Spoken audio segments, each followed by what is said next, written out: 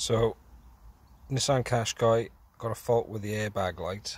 I've cleared the code at the moment using Autel tablet scanner. As you can see, there is no airbag light on currently.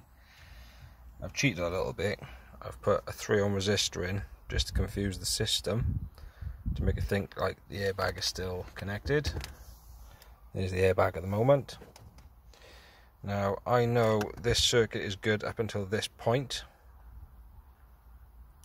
because if it was not good, that resistor would not be doing its job, and therefore I would have a flashing airbag light right there.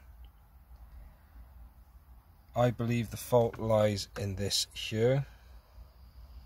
An example, if I touch it, so I'm moving it up and down, left and right, excuse the van going past.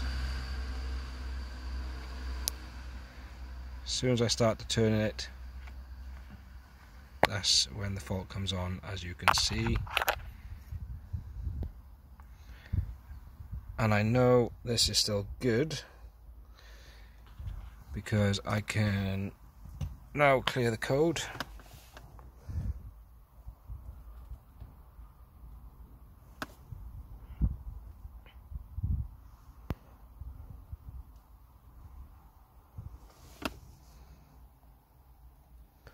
So it's saying historical,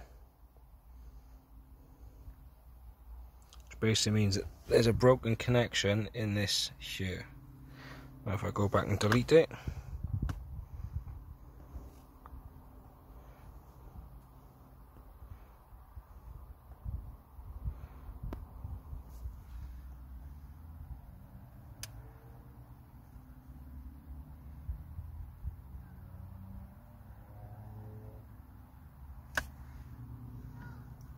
tiny bit left.